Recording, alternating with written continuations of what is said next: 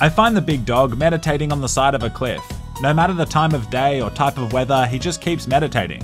While pausing the game to go and manage my multi-billion-dollar charity and sleep with various models of different European ethnicities, I accidentally fire my weapon. This scares the monk and he flees.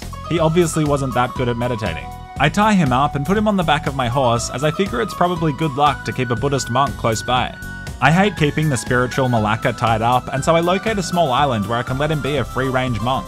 Unfortunately, he comes close to drowning on the swim over, but again the legend lives. Fun fact, monks are better swimmers than most fish. My honor rating is so bad that bounty hunters attack me twice a day. Bullets land everywhere, and honestly, mostly in the monk. He was both literally and spiritually my Kevlar, and now he's gone. I hold a traditional Vikings funeral for him, except I can't get him in the canoe, and I only have dynamite, but it's still a really beautiful ceremony.